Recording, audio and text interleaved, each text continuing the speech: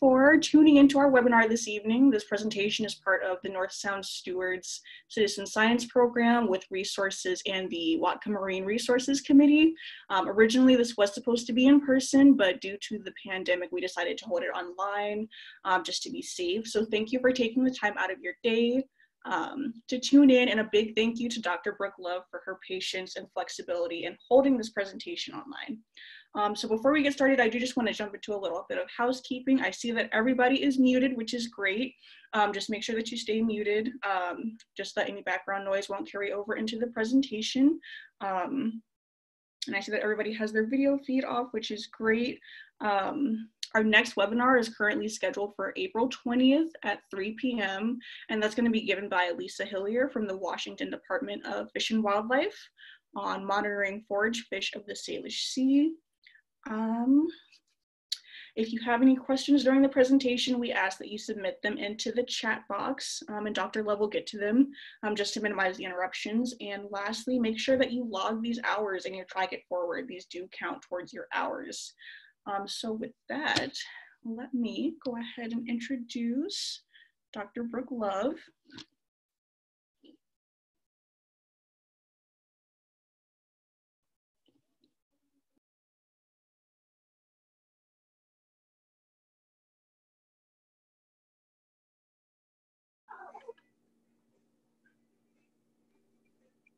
Okay, Dr. Brooke Love is a chemical oceanographer and academic program director of the newly forming Marine Resources Program at Washington University. This program, with a strong applied and interdisciplinary and place-based focus, is a collaboration of 3 departments of the Shannon Point Marine Center.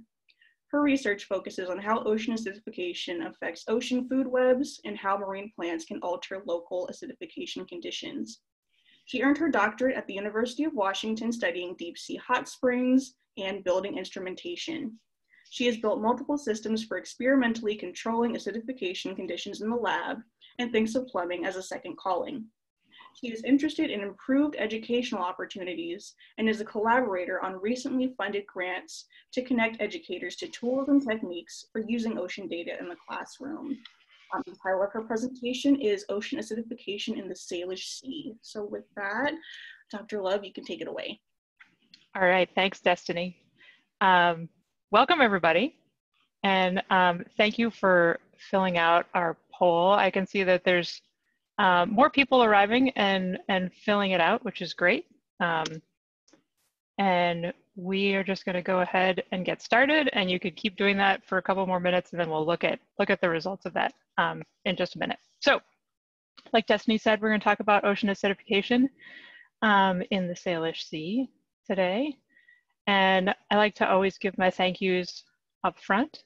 So I wanted to recognize the places where we've got some funding from for doing the work in my lab where we study ocean acidification, including the National Science Foundation and Huxley College and the Department of Natural Resources. Shannon Point Marine Center and the Department of Fish and Wildlife also been really helpful. And then all these people that you can see over on the side here, researchers, graduate students, undergraduates, and so on and so forth. I'm not actually going to spend a ton of time talking about my own research. It's really more of kind of a big picture, but I still like to thank all the people that have helped me learn what I know about it. I also like to give a shout out for Western. Western is a really great place to be a scientist and to learn about science. So, you know, we've got a lot of really good stuff going on, including our new marine science major. So if any of you are interested in studying marine science or know someone who is, encourage them to check it out. So, but we're here to talk about ocean acidification. And the 3 questions that I think are really fundamental here is, you know, what is ocean acidification? Why should I care? And what can I do about it? So that's what we're going to do. And the first thing we're going to do is take a look at the poll, which not everybody has finished it yet, but that's all right. We're going to, I think we've got enough to get a picture of what's going on out there.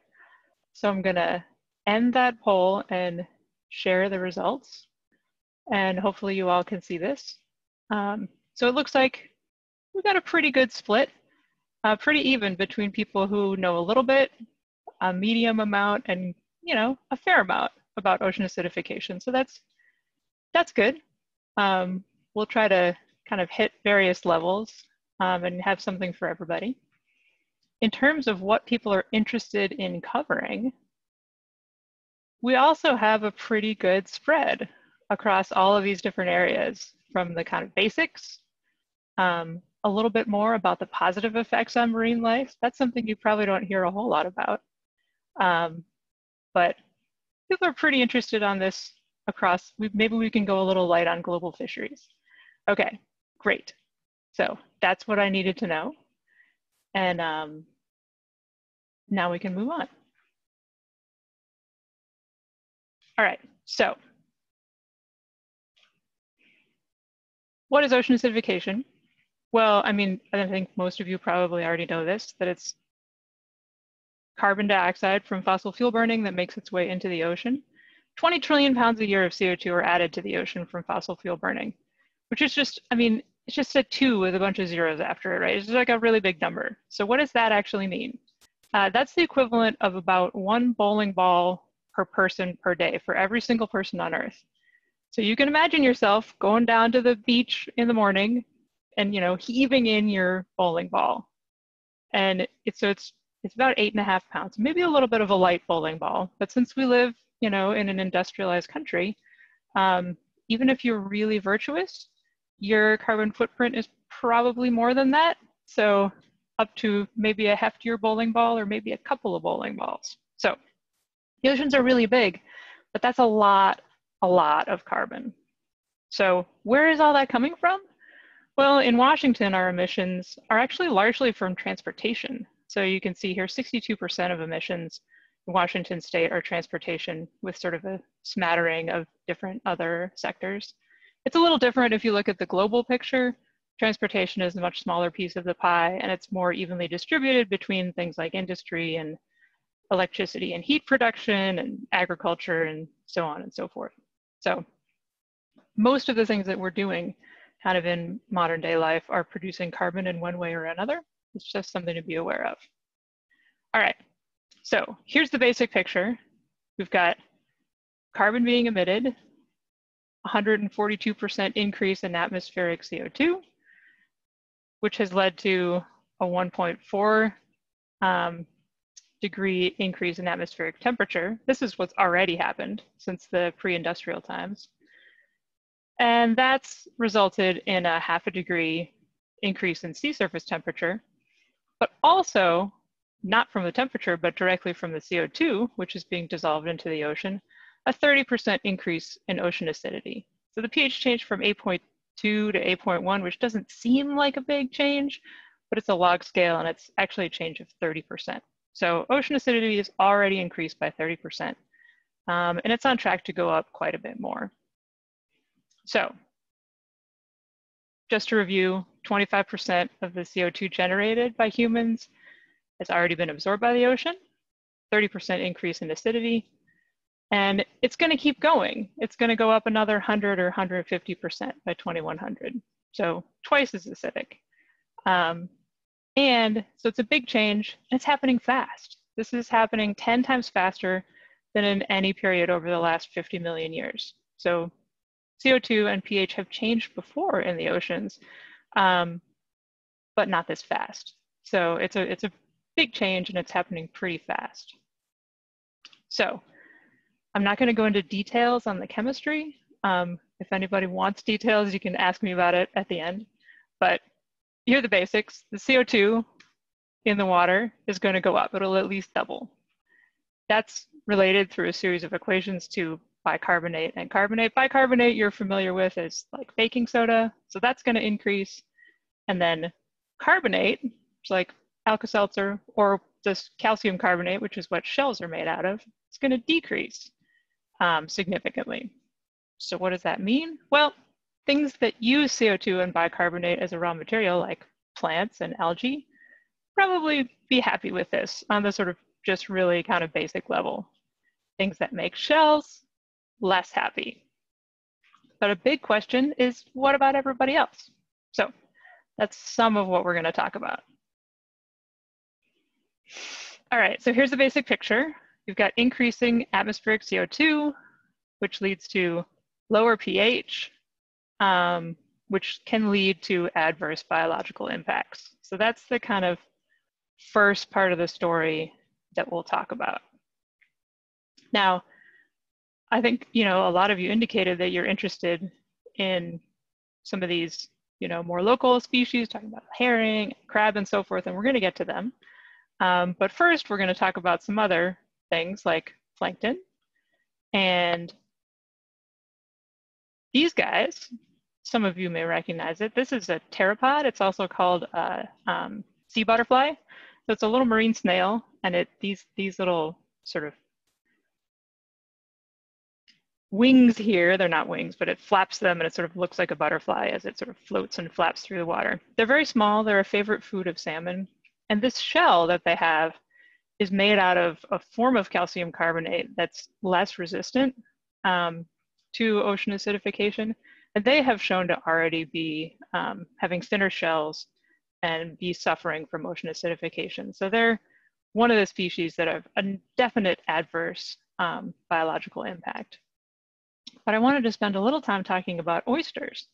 Now, some of you may have already heard the story of kind of what happened with our local oyster hatcheries. So way back in 2009, they were growing up their baby oysters in their tanks like they always do. They have these big tanks, they pump water into them, they raise the oysters. You can see on this lower picture, this is the size of the baby oysters when they sell them. So they raise them up from really, really tiny to only really tiny. And they do this, in the tanks, and they pump in seawater for it. But in 2009, they were getting like 90% of their oyster larvae were dying, and they couldn't figure it out. They thought maybe it was a virus, or they didn't know. But it turned out it was the water. The water that they were bringing in was too acidic. And it was taking more energy for these little tiny oysters to build their shells than they had available in their yolk sac. So they just didn't have enough energy to grow big enough to start eating, and so they died. So the oyster industry was like, well, we gotta do something about this. If the water that we're using for, raising these oysters that they then sell and they get planted out in all the oyster farms are dying, then that's not going to work for us. So this kind of brings us to this question of so what is ocean acidification, and then why should we care about it? So in order to get a sense of that, we're going to do another poll.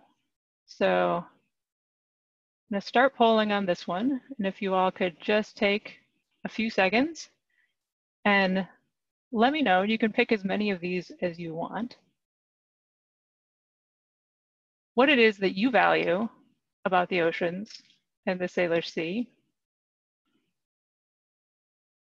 And then also, if you were in charge of an oyster hatchery and you knew that ocean acidification was dangerous for your young oysters, what would be the top steps that you would want to take in order to address that?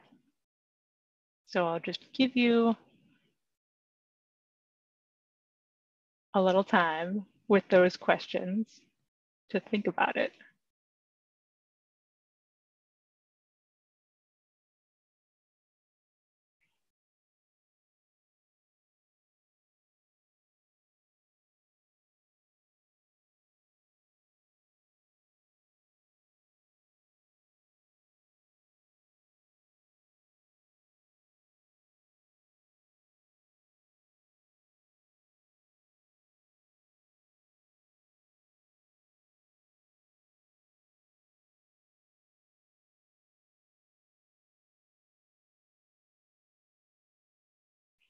I'm going to give you a preview of some of our results as they're coming in here.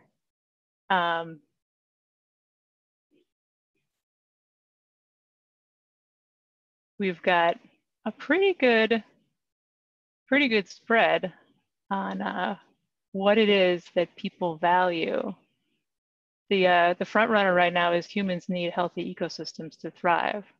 So, I mean, I personally agree with all of these. So I'm not going to quibble with any of them. And then the oceans and marine life have intrinsic value is also a front runner at the moment. Interestingly, seafood is the least popular at the moment. So I imagine many of us still eat seafood, or people who are eating plant-based diets, perhaps, which is a very responsible thing to do. All right. Well, we've got 80% of people voting at this point, which is probably good enough. So let's take a look at what we've got here.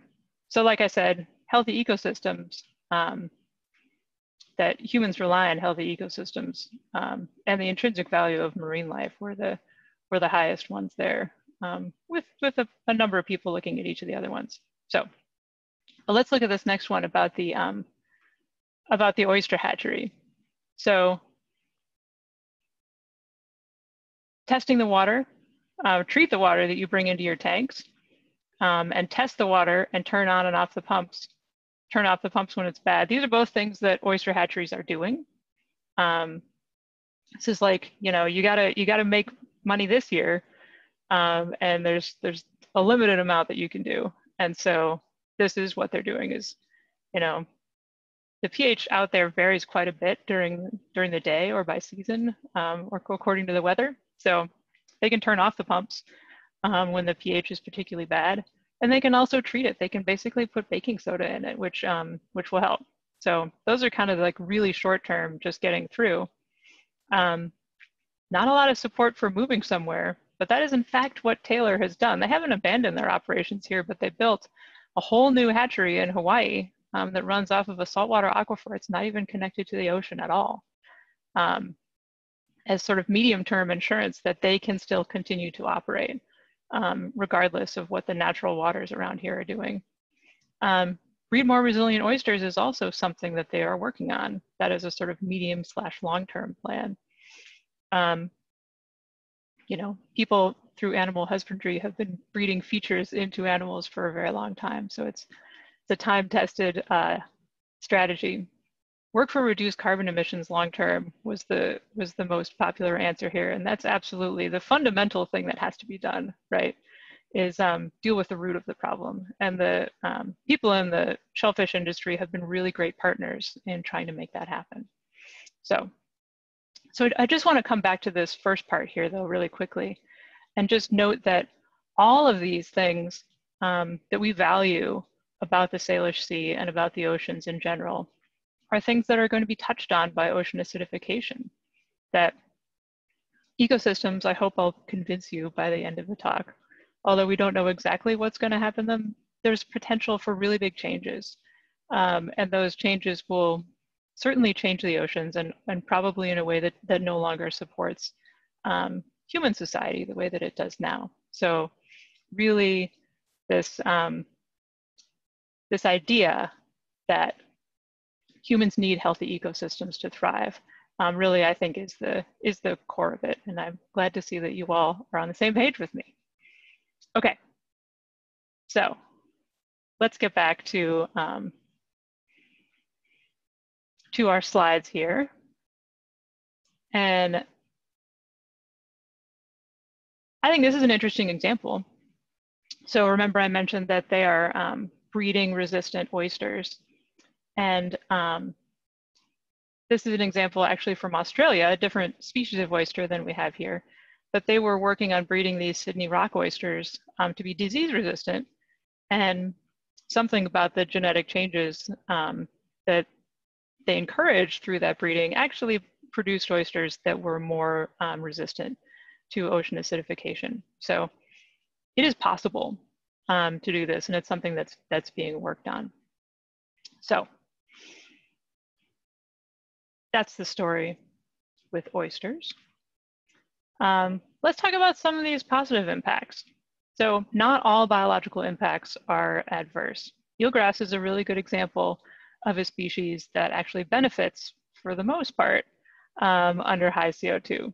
So if you put some eelgrass in a tank and you let it grow and it has high CO2, it'll grow faster and bigger.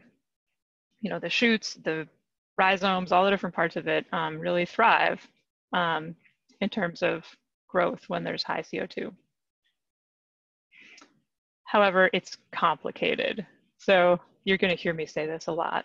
This is Tyler Tran, who is a graduate student of mine who graduated recently, and he did a study on eelgrass. And what he found is that although we know CO2 can help eelgrass grow a little bit faster, we had this idea that wouldn't it be great if you had a whole bunch of eelgrass growing or any other kind of marine vegetation, that you could do this thing called phytoremediation, where the plants are taking the CO2 out of the water and making the water therefore friendlier for other animals that might be harmed by ocean acidification. Well, it turns out that although they do take up CO2, the growth of the grass can only pull out a lot of CO2 from the water only when there's a lot of grass and not a lot of water. So if you've been out in like Padilla Bay on a relatively low tide, that's the kind of situation that we're talking about, where there's just like tons of eelgrass everywhere, there's not a lot of water, and it'll just suck the CO2 right out of it and make a really big difference to the water chemistry. But for the most part, there's a lot more water going by any sort of given patch of eelgrass than the eelgrass can really make an impact on. So while the eelgrass itself isn't harmed by ocean acidification in general, it can't really help solve the problem very effectively either. So there are lots of other reasons to love eelgrass. It helps all kinds of resident organisms, but CO2 amelioration probably isn't the top reason to love eelgrass. Okay, so here's some other surprising things that have come up. So here's an example. This is from the Mediterranean Sea, actually. But there are these little snails. They crawl around on the rocks. They eat the algae. This is kind of what it looks like in present day conditions. So nearby, there's like a volcanic vent, and it releases CO2 into the water. So there are places that have a kind of a future concentration of CO2, and you can take that as a natural laboratory for what the future might look like. And you might expect there to be fewer of these guys because they have shells that are made of calcium carbonate. Calcifiers generally do poorly, but actually you get a 134% increase in the abundance of these little snails with their calcium carbonate shells. And the reason is that there's this lush growth of algae that's there. So all of this extra CO2 that's in the water is causing the algae to grow really fast, which is lovely, wonderful food for these snails to eat. So sometimes having extra CO2 in the water can be good for things with shells if they end up with more food, which can counteract some of the negative things from having more CO2 in terms of building their shells. So sometimes we have these maybe unexpected results. You can't just say across the board, everything that has a shell is going to be toast.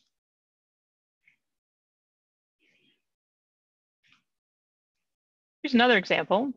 So they did some studies with clownfish, and what happened was that the clownfish seemed to gain agility and speed when there was high CO2 in the water, which is, again, maybe a little surprising. But they also started swimming toward the smell of their predators instead of away from them. So you can imagine that's not a really adaptive response to swim towards your predators. There's a lot of examples of sort of predator-prey interactions that can be affected by ocean acidification. And this is where we get into the things that are a little more nuanced and interesting, you know, like, okay, so it's hard to build a shell, but when you start getting into interactions between one species and another, then it's hard to predict what's going to happen. And this one was really interesting and kind of made a big splash. However, again, on the theme of it's complicated, sometimes studies don't agree with each other. So the original study showed that this was a thing that was happening with clownfish. But then there was another study that came out just this past year that showed that that was not the case. Like they did another study with closely related fish and didn't see the same thing. So sometimes studies don't agree with each other. We do know that ocean acidification does have many effects on the smell, the olfactory systems in fish and various different fish, but maybe this particular result didn't hold up to the test of time.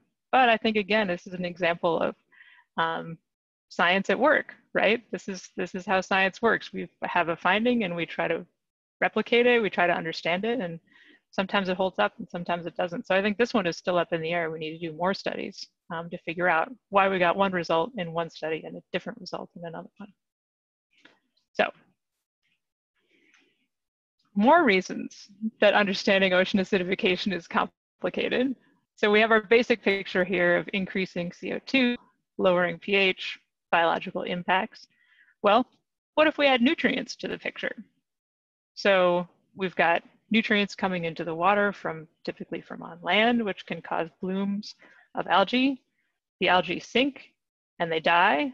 And then you have microbial respiration of that organic matter, which uses up the oxygen in the deep water. And then you have low pH and low oxygen. So you can have multiple things that are changing at once. If we think about the coastal oceans, there's a lot going on here, right? We have upwelling. So we have water that's coming up from the deep ocean, and that deep water has had oxygen being used up and CO2 being added to it by respiration over time.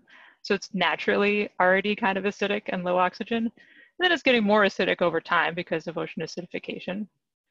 We've got nutrients coming in from our rivers. What's the future of that? Well, that depends strongly on what we do, right? In terms of our sewage treatment plants and our management of watersheds and so on. Then we've got the air-sea exchange. So we've got CO2 that's in the air.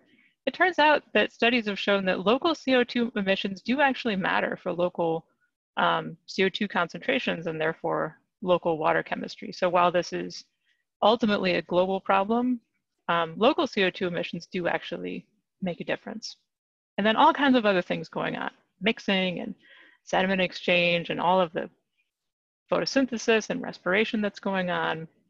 It's a very dynamic system. And temperature is, of course, changing at the same time, oxygen and other things. So we know it's complicated. Let's get back to why we care about this. You know, nobody fundamentally, well, I don't know, I might, because I'm a marine chemist, care that the pH of the ocean is changing, but for most of us, it's the effects on the animals and the plants and the ecosystems that really motivate why we care about ocean acidification. So here's a result from a paper a few years back where they looked at the effect of ocean acidification. And this is sort of in terms of economic terms here. So you can see we've got oysters, clams, and scallops, and these are farmed species groups. So these are all things that are farmed in our region. This is for the Northeast Pacific, which is here, right? The northwest of the continent is the northeast of the ocean. So this red color means that likely have a negative effect. So all of these shellfish growing industries are going to have issues. Atlantic salmon, that bubble is probably going to get smaller in the future as there are more controls on Atlantic salmon farming, but possibly negative, but we don't really know what the effects on salmon really of any kind will be. So let's take a look at the wild species groups. So the ones that are in little boxes are they're boxes because they're not really harvested, so they don't have an economic value. But the first thing you'll notice about this is the top part of this, which are the higher trophic levels, right? So trophic level 1 are the plants and algae, 2 are the things that eat them, 3 are the things that eat the things on level 2, so on and so forth. So up here at the top, where we've got whales and sharks and sea lions and so forth, and all the way down, you know, any of these larger fish really, we just don't know. They're all in gray because we don't know what the effects are going to be. There's a lot of gray on this figure, and we're hoping to fill in some of those colors as we go forward, but there's a lot yet to be done.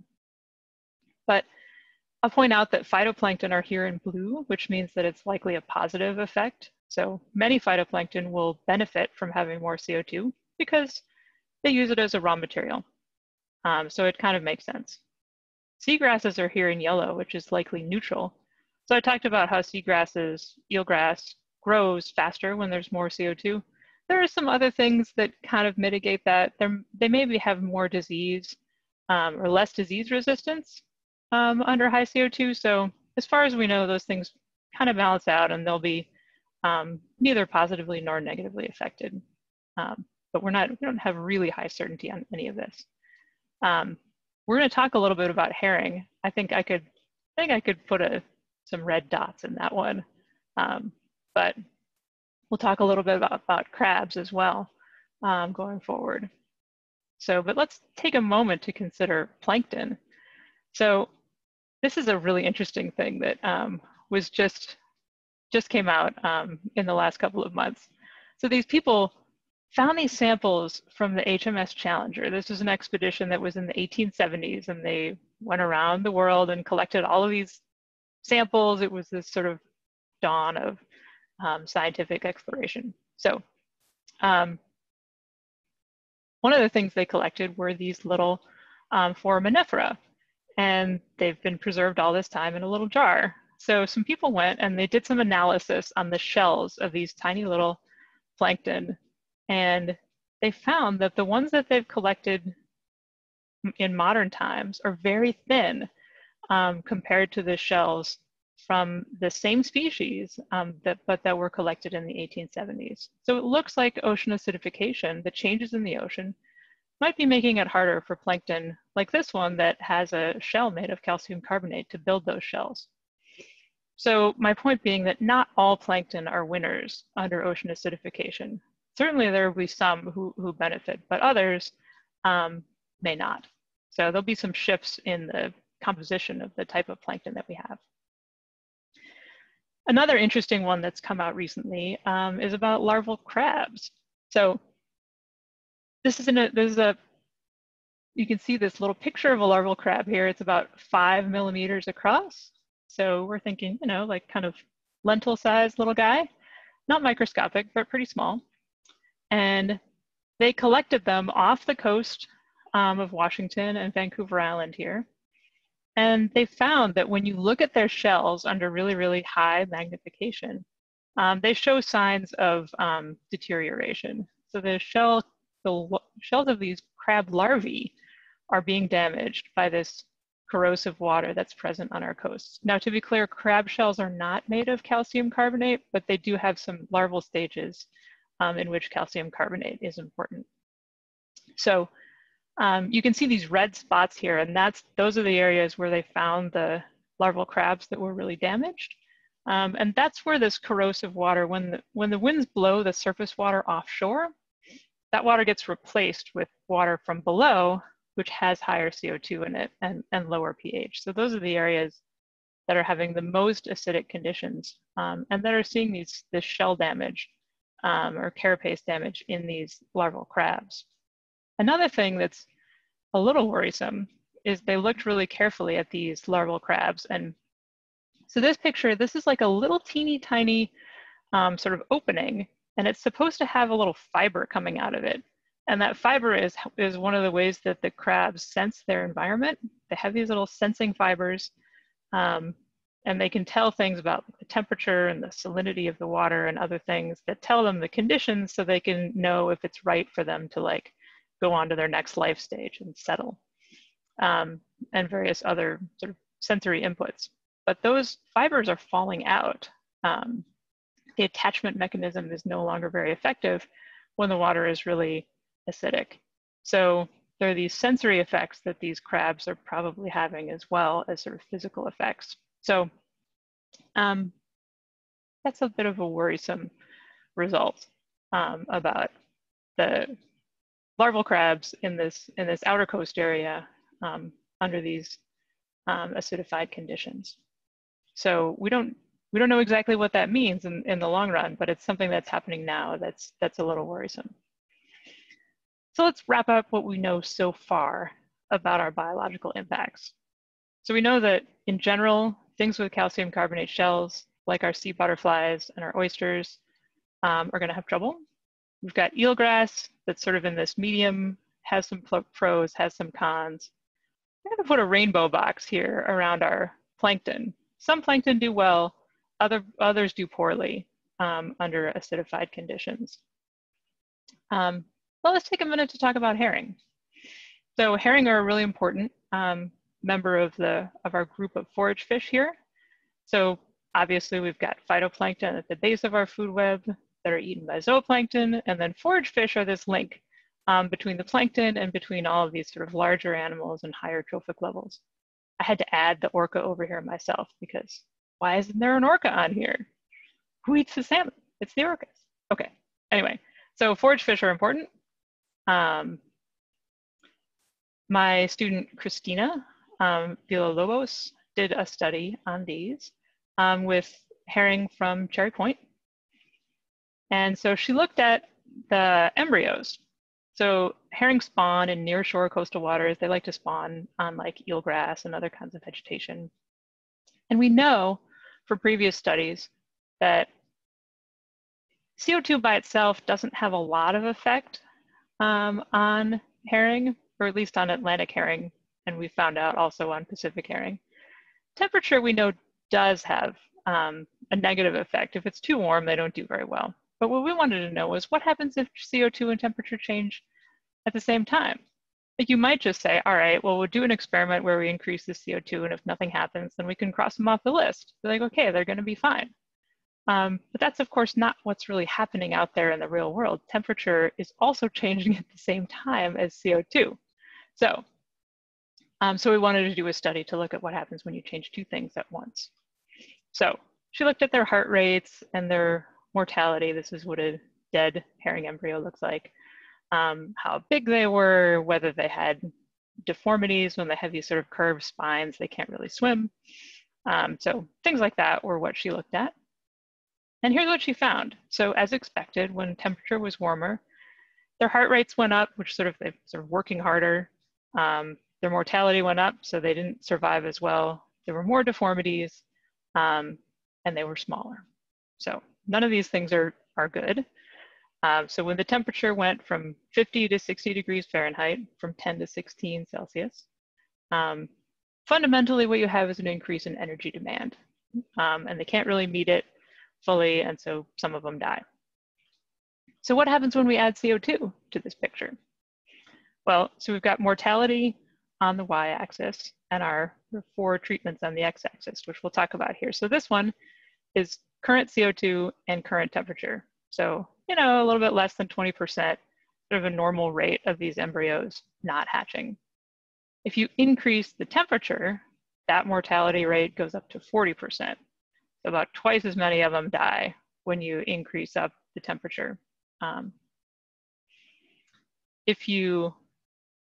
This one right here, if you do the other A here, if you increase the CO2 but not the temperature, nothing really happens. But if you increase the CO2 and the temperature, so you've got future CO2 and future temperature, the mortality rate goes up to like 60%. So you might think that CO2 doesn't have an effect, but when you combine it with temperature, it in fact does. When you have those two challenges at the same time, they interact with each other and you get an even higher mortality rate. Now, I mean, this is only one study, so we're not gonna say that, you know, herring are doomed or anything like that, but it is worrisome that, you know, we could have some negative effects for herring in the future, and therefore for the food web in general. So, but again, I'm gonna come back to my theme of it's complicated. In this case, there was another study that was done with Atlantic herring, and they showed that although the effective CO2 was negative for the Atlantic herring larvae, it was positive for the things that they eat. So this plankton community, when they had more CO2, they did better.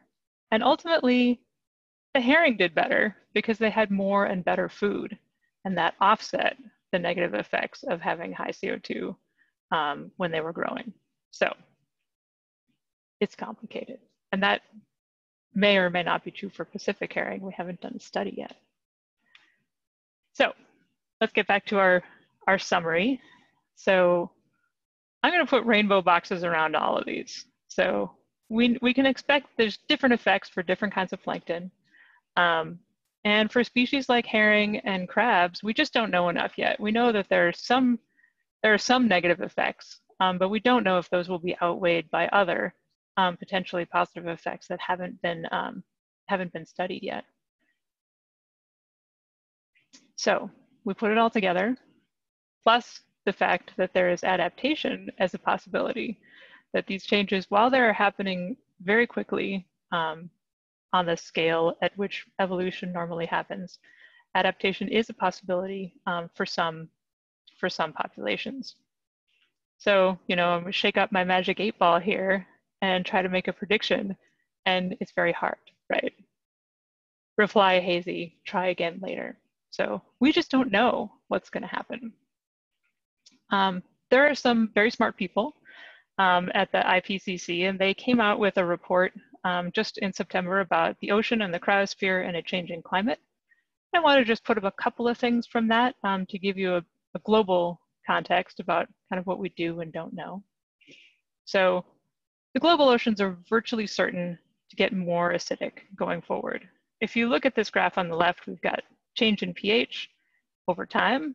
And by 2100, we've got two different lines here. The red line is probably unrealistically pessimistic, and the blue line is unrealistically optimistic. So the reality of where we'll be is somewhere in the middle, depending on how hard we work and all cooperate to make some changes in terms of carbon emissions. But no matter what, pH is going down in the ocean everywhere. And you can see it's more extreme towards the poles. Nutrients. The IPCC is predicting that the available nutrients are also going to go down. So the graph on the left is change in nitrate, which is frequently the thing that limits growth of phytoplankton in the ocean. And again, red is pessimistic, blue is optimistic. But so we're probably going to end up with maybe 10% less nitrate available, give or take, and depending on where you are, because of how the ocean circulation works. But the availability of nutrients is likely to decrease in the future, which means the productivity of marine algae is going to go down. If they don't have that ingredient of nitrogen that they need, then they won't be able to keep growing. So the productivity of algae in the ocean will go down 5%, give or take, and again, depending on where you are. And the result of that is that the catch potential for commercial fisheries that people depend on will go down. So in the Pacific Northwest, we're kind of in this blue color, which is somewhere between 5 and 15%. So our potential to catch fish is projected to go down, maybe 10%. It could go down as much as 50% in some places. And in the places where these reductions are greatest are also the places where people are relying most on fish as a proportion of their animal source food in the present day. So this really brings in a climate justice aspect to this as well, that it's not the impacts necessarily on us, but also thinking about impacts on really vulnerable communities that we should be considering. Okay, so points to remember. Oceans are becoming more acidic because of inputs of carbon. In the Salish Sea, it's driven also by runoff and nutrient inputs. Effects are widespread, but not easily predicted for a given organism, or for a suite of organisms for that matter. When combined with temperature, changes in temperature and oxygen, effects are clearly negative for human society, and that local action can influence our local waters. So, here are 5 actions that the state of Oregon has identified, and Washington is doing similar stuff, or Oregon just had a nice graphic of it.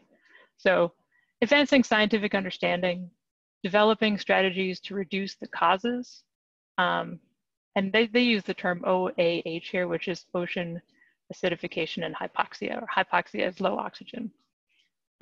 Support the resilience to OAH in Oregon's ecosystems and communities, share science to raise awareness, and then build sustained support to mobilize agencies to address these issues.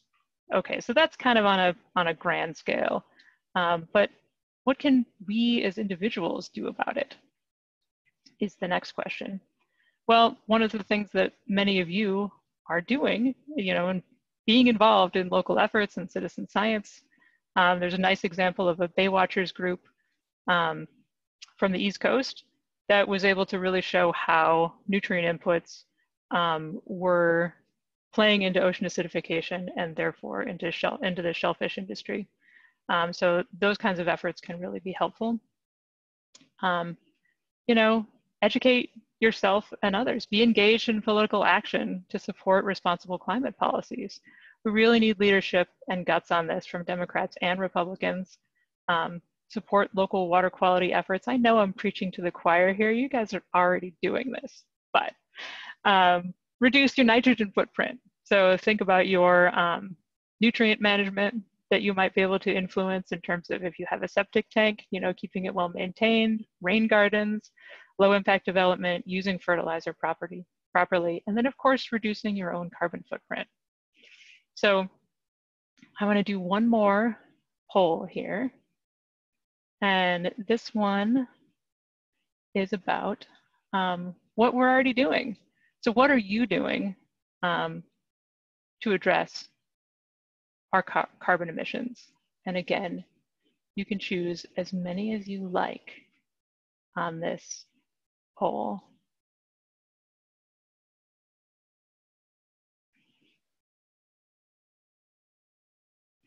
We'll just give you all a few moments to take a look at what our options are.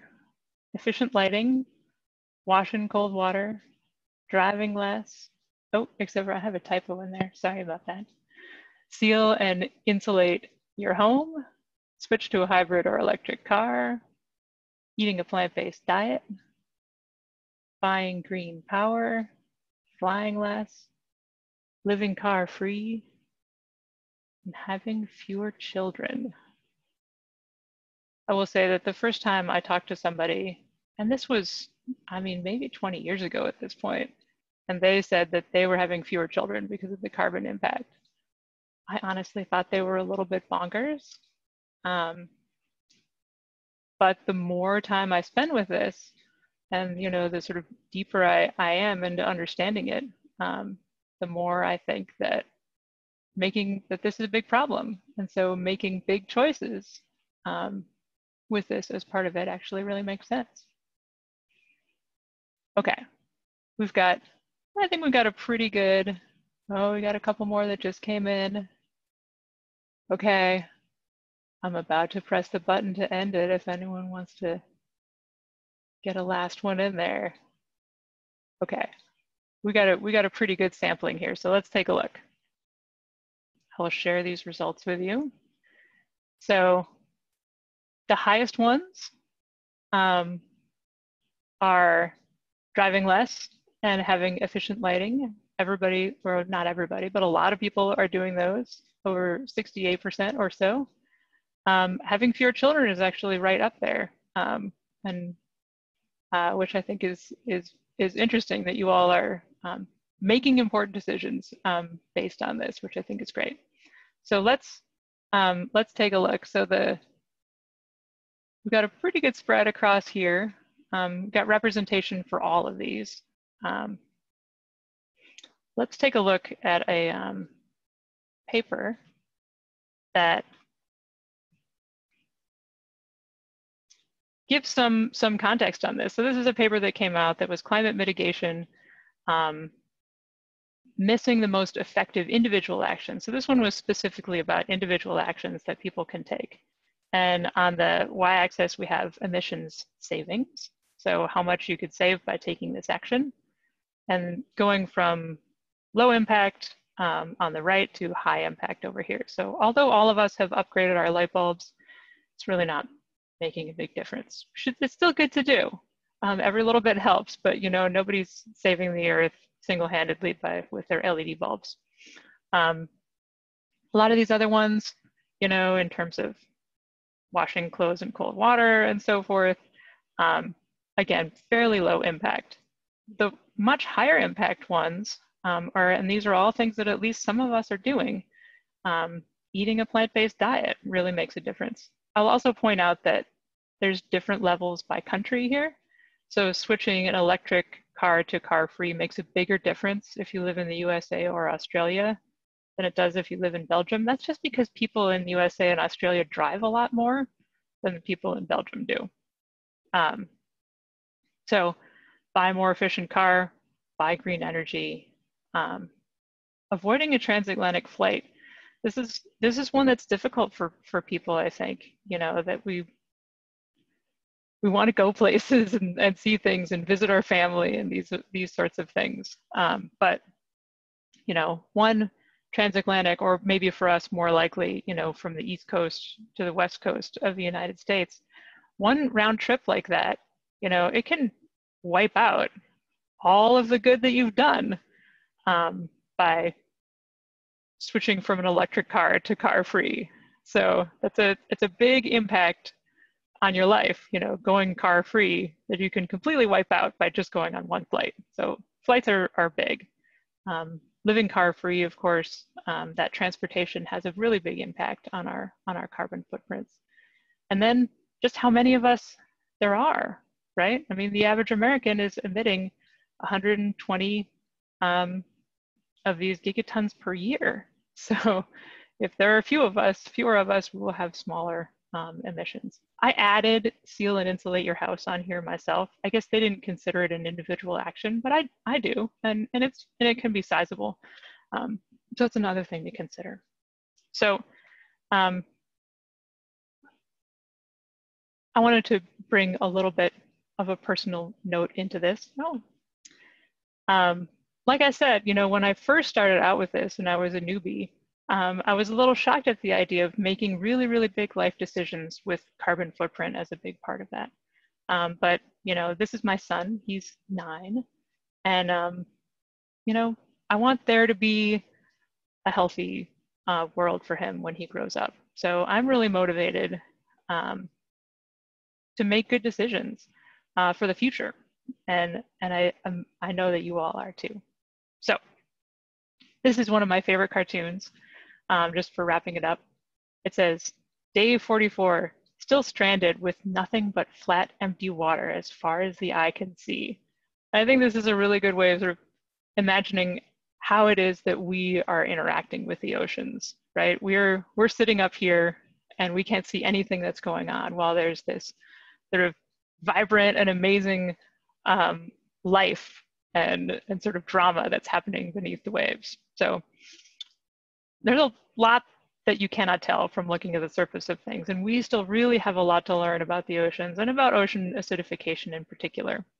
But as you can see, there's a lot of potential for change, and we just don't know how all of those changes are going to fit together. But being cautious about changing a world that could really pull the rug out from under our feet, if we do change it, is really a good place to start. So that is my formal presentation. And I would be happy to answer any questions that you might have. So you can put them in the chat if you want to. You can fill out the presentation survey that Destiny has just posted. Also, you can feel free to just unmute your mic at this point and ask a question if you want to. Hi, Brooke, it's Destiny again. I think it might be helpful if folks know how to do this to go into the chat, just so that if we don't have a bunch of people talking at once, and raise your hand. If you recall how to do that, just go to participants and find your name. And if you click on it, it should be at the bottom, raise hand. So if you have any questions, if you want to raise your hand, that would be great.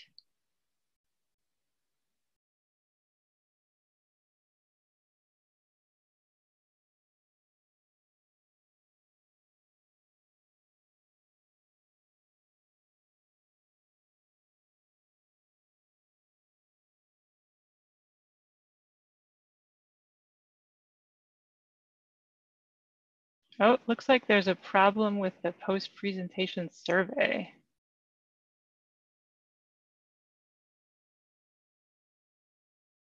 Somebody said, thanks for the presentation. You're welcome. I'm very happy to do it.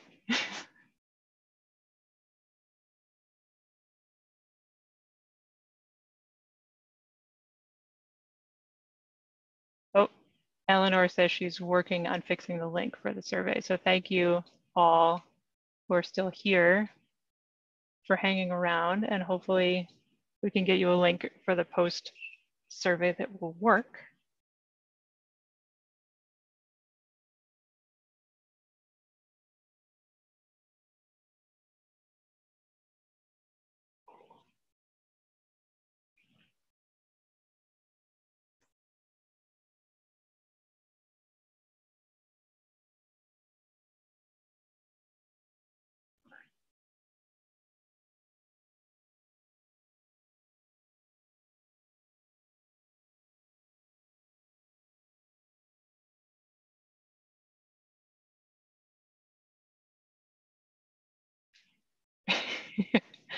Someone said, thanks for giving me something to do this evening.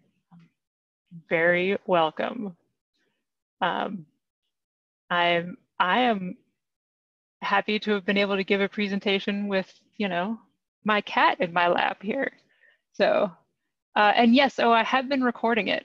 And so I will provide the link for that to Eleanor, and she should be able to distribute it to anybody who wants a copy to give to other people. And Dr. Love, it looks like we have a question from Chris Hawley. Chris, if you want to turn your mute off, you can go ahead and ask your question. Hi, yeah, so I had just had a question about the, can you hear me? Yes, yep, I can hear you. Great. Okay. I had a question about the, I've heard conflicting information about the Great Barrier Reef as far as ocean acidification and heat is concerned. One article I read said it's going to be gone in 5 years. One said it was starting to look a little bit better. One said it's gone in 30 years. So do we know where the literature rests right now on that specific ecosystem? So yeah, well, there's a couple of different questions about the Great Barrier Reef. There's the sort of growth, there's the calcification part, and that is definitely on a downward trend. Like the corals are not able to grow as well as they were before. And I think the most recent thing that I've seen on that I found creditable was, you know, it's a relatively slow trajectory. Well, more like that 25-year kind of, which I guess maybe isn't slow if you think about it. But it's not like it's going to be dead next year. So from the acidification standpoint, I think that sort of 25 to 50 year kind of window is what we're looking at before it gets really, really bad from acidification. But warming is a different question. And there have been some really bad bleaching events the last several years that have been connected with high temperatures. And so it seems like there might be a tipping point that's being approached in terms of the temperature getting too high and the corals, you know, ejecting their symbionts. So it's kind of both from what I know, right? That the CO2 is a bit of a longer time scale, but the temperature really might be looking at a more of a dangerous tipping point in the much nearer future. So yeah, if you want to see the Great Barrier Reef, you should go now, but you shouldn't go. Definitely don't go. Don't go anywhere, but definitely don't fly to Australia, even outside of present circumstances. So I don't know if that answers your question, but. Yeah, that's the challenging part, right? I think we all want to see it, but you know, I know it's the right call to not go and see it. Yeah. Yeah, unfortunately. So. Somebody asked if we're getting enough funding to continue the science research. I mean, you know, funding in science is always difficult and competitive, but I think there's been a pretty good you know, relative to other things, there's pretty good interest among funders, the National Science Foundation and others in funding ocean acidification research. I think there's a recognition that that's an important thing that we don't know enough about. So it's not easy, but I would say that it's no harder than many of the other important questions.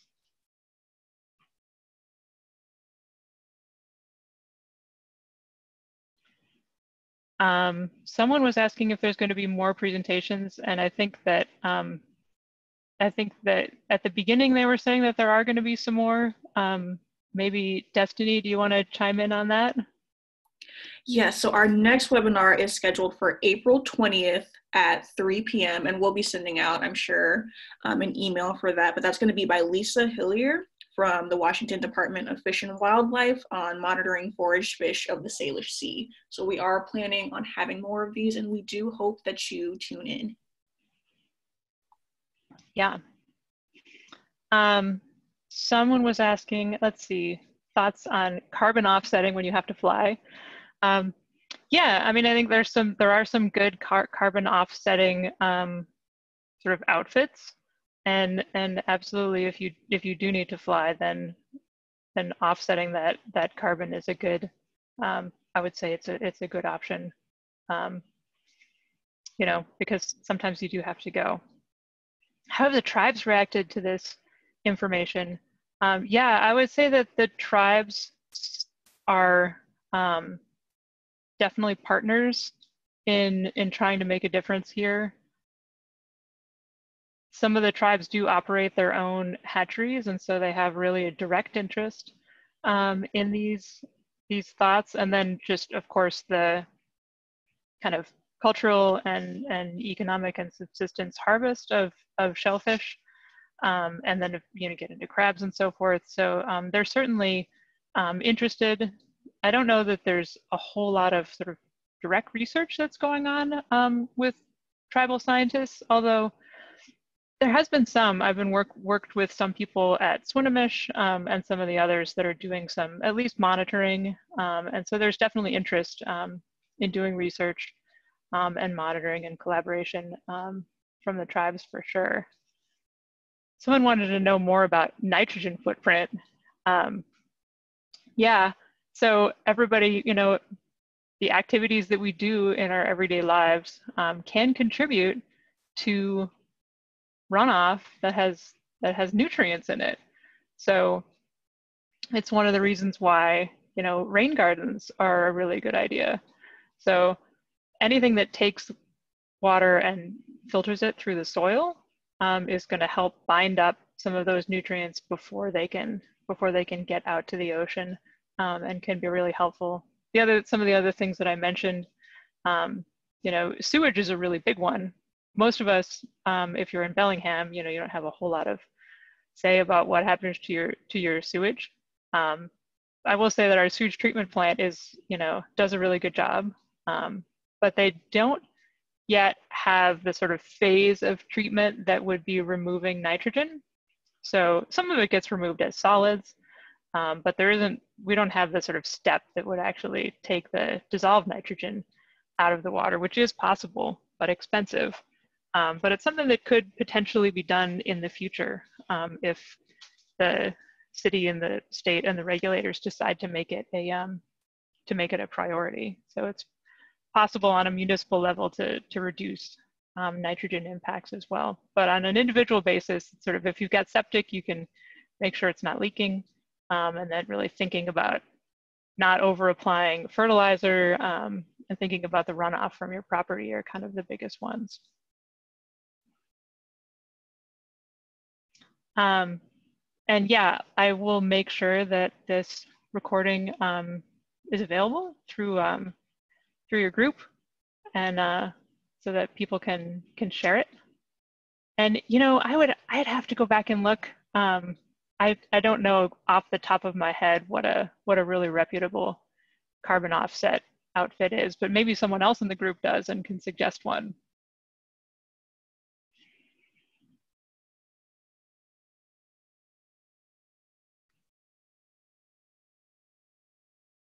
Well, I think maybe that's it.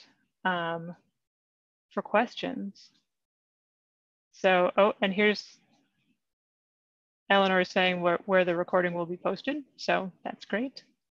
But if that's it, I think I will say thank you and good night to all of you. Yes, thank you so much, Dr. Brooke Love. That was really awesome.